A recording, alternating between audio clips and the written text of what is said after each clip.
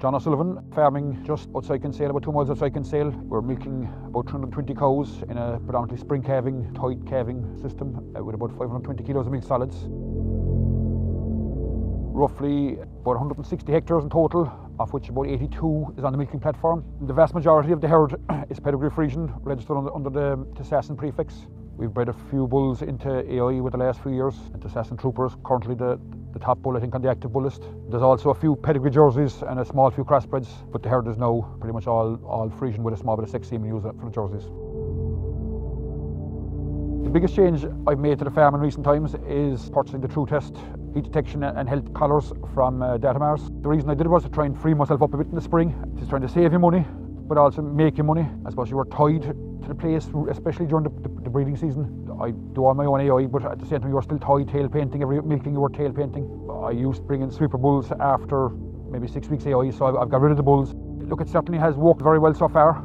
At the moment, this time of year, it's just logging heats for when I start breeding at the end of April. I suppose it's also taken the need for pre-breeding heat detection out of it, which means I can get in my scanner before breeding as opposed to waiting for 3 weeks into breeding. And obviously then you'll have the health side of it, you'll have that for 12 months of the year. I mean, look, it's like another labour unit around the place really. It seems to be very, very accurate. Look, it's catching, I suppose, the silent heats, maybe the cows that you're 50-50 about, whether it's bringing everything.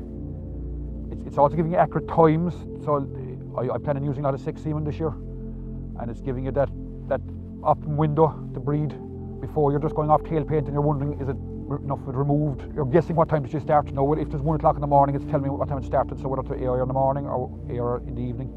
The main reason, I suppose, we're in for the Datamars collars is to save on labour and just the reliability of knowing every cow is on the same system, will be picked up with the same parameters. Look, hopefully that should improve the conception rates, and especially the 6-week conception rate. I've never quite hit 90%, I'm always maybe 80% plus, but there's certainly less excuses now to not hit the 90%. The app is very good, and the system in general.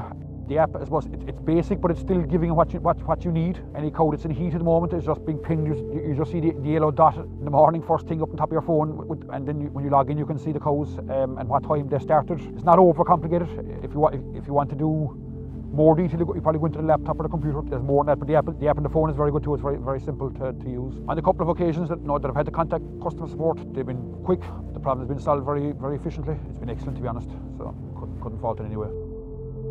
I suppose the reason for going with the Datamars collars, I suppose, look, they're a reliable company. They're there with years in the whole tag business. The TruTest is in New Zealand, and a lot of the bigger herds around the world with a long time. So the reliability is there. You know if it succeeds in the markets, then it's going to succeed here. My reason for purchasing but Datamars is, look, I suppose they're building a whole ecosystem around livestock management, farm management. They've been in the market, they have a track record for a lot of years behind them. It might seem new with this technology, but it's not worldwide. Look, that was very reassuring. The big thing is work-life balance. 6 o'clock in the evening, closing the gap after the cows, but you weren't finished. You were still doing a pre-dusk check, I suppose, on the cows. And look, now take the kids to a match, or even if you're going away for a wedding or something, you're going away. You know it's still being looked after, and you know the following morning, or if there's someone else milking the cows, that the exact same eyes looking at them the whole time, and that they're going to be done as if you were there yourself. So look, it certainly has been a huge labour saving that way.